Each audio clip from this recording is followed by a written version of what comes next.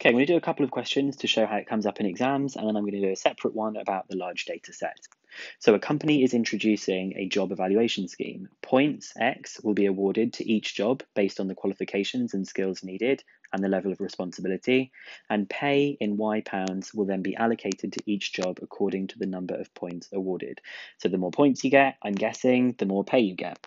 Before the scheme is introduced, a random sample of 8 employees was taken, and the linear regression equation of pay was y equals 4.5x minus 47. So the first thing it says is to describe the correlation between points and pay. Well, this is the equation of the line, so we can tell there it's going to be crossing at minus 47 and it's got a positive gradient. So because it's got a positive number for 4.5, it means it is going to be positive correlation. And if we wanted to interpret that, if it asks for interpretation, this would mean that the more points, the more pay. Part B of the question says, give an interpretation of the gradient of this regression line. So what does the 4.5 mean? Well, remember what we said before, for every increase in x, it's how much y increases. So the interpretation of the gradient says, for every additional responsibility point, for every additional point, the pay increases by 4.5. The pay increases by 4.5, but I'm not going to write 4.5. I'm going to say that the pay increases by £4.50. Now it says explain why this model might not be appropriate for all jobs in the company. So if we've got that y equals 4.5x minus 47, well, can you think about maybe a value of x that might make this not seem very sensible? So we could say if a job had a low point score, pay may become negative, which doesn't make any sense. E.g., if x equals 10, y equals 45 minus 47, y equals minus 2, which doesn't make sense. Okay, let's have a look at the mark scheme and see if we got this right. So it says for the first bit, because it was just to describe the correlation, we just said positive correlation. We didn't need the interpretation. For every extra point, you get £4.50 more pay. For every additional point, the pay increases by £4.50. And they've said that for points less than 11, it would give pay less than 0, which is ridiculous, which is exactly what we've said here. It's only 3 marks, but it's 3 marks we can't afford to lose. And there's lots more detail about all of these bits that you've got here as well. Okay, let's have a look at this one. It combines some stuff from some other chapters too. It says the sixth form college has 84 students in year 12 and 56 in year 13. The head teacher selects a stratified sample of 40 students, stratified by year group. Describe how this sample could be taken. Okay, so first of all, we need to work out the proportions. This is obviously from chapter 1. So we've got in total 84 plus 56. 84 plus 56 is going to be 140. So with sample size, we want 40 out of 140 multiplied by those in year 12. So I'm going to do 40 out of 140 multiplied by those in year 12.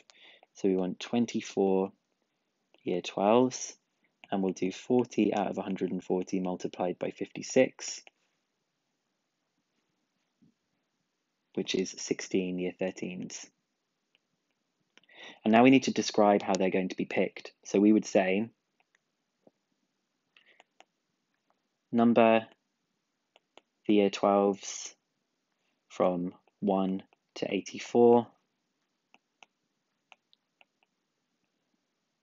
Use a random number generator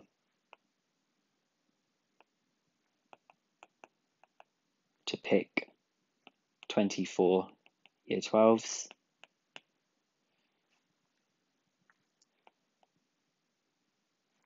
And number the year 13s from 1 to 56. And again, use a random number generator.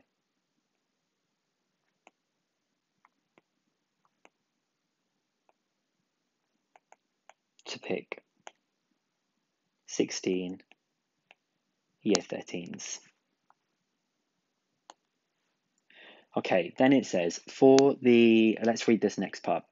The head teacher is investigating the relationship between the amount of sleep that each student had the night before they took an aptitude test and their performance in the test, P marks. For the sample of 40 students, he finds the equation of the regression line is this.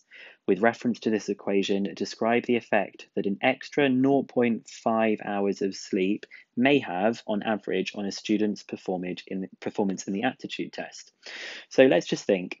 We're saying that if S increases by 0.5, what happens?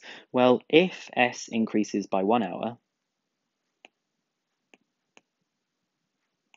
we know that the score increases by 5.60, because this is what the 5.60 gradient actually means. So if S increases, let's just tidy that up a bit. If S increases by 0.5 hours, the score should increase by 2.8. By 2.8, because half of 5.6 is 2.8. Okay. Part C, describe one limitation of this regression model. This is then saying that if someone got, I don't know, let's think, if someone slept for 24 hours before the exam, they would get a really, really high score. So maybe we can say something like, if someone slept for 24 hours, it would have their score as the highest, which doesn't really make any sense, which seems unlikely.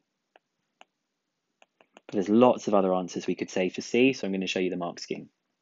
Okay, so let's just quickly check we did the random sample bit right. Label them, as we said, use a random number generator to select 24 year 12s and 16 year 13s, 3 marks. So here we've got that it's an increase by 2.8 marks. That's great, it's the interpretation of the gradient.